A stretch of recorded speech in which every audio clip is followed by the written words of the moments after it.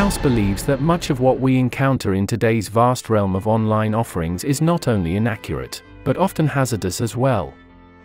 For instance, you may come across advice that suggests it's wrong to be nice, polite, friendly, or kind. This is currently a trending topic. Klaus asserts that adhering to such advice can lead to severe consequences, at least to meaningful misunderstandings. So, what's the truth behind it all?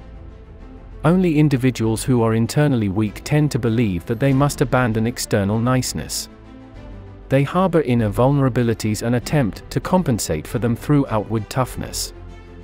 Unfortunately, they fail to address the root of their inner weakness and only mask it, to their own detriment.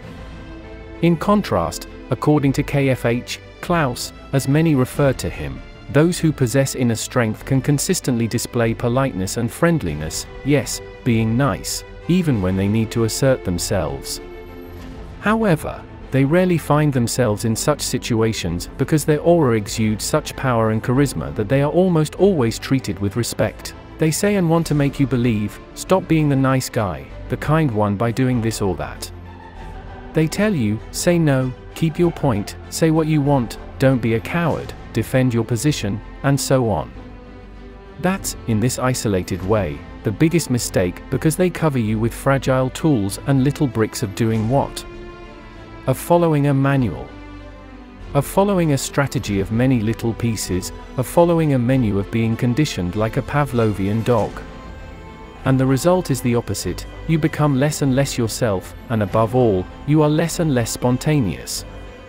In the end, you don't become fundamentally strong inside, and you're exactly not the nice, friendly, polite, and open person who can choose freely from an originally rich range of actions in the interests of the respective situation, and ongoing genuine communication.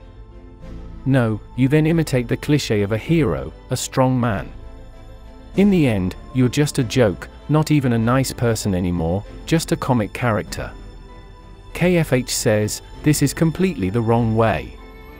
He emphasizes that inner strength does not come from simple rules, but from general care and, above all, from the awareness of preserving your own dignity and that of the people around you.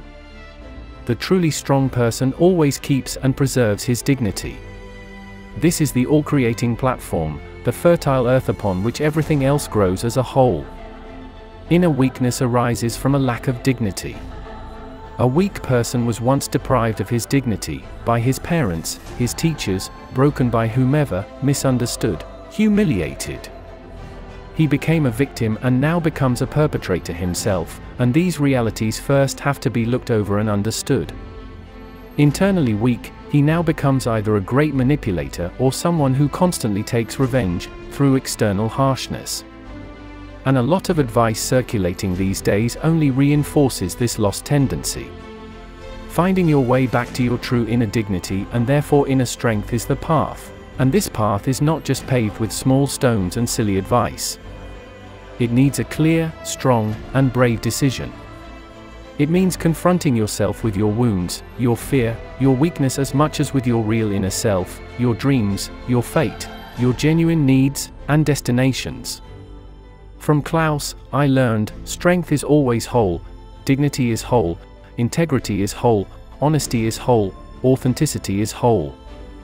So yes, be you, be who you were born as, with all dignity and inner stability.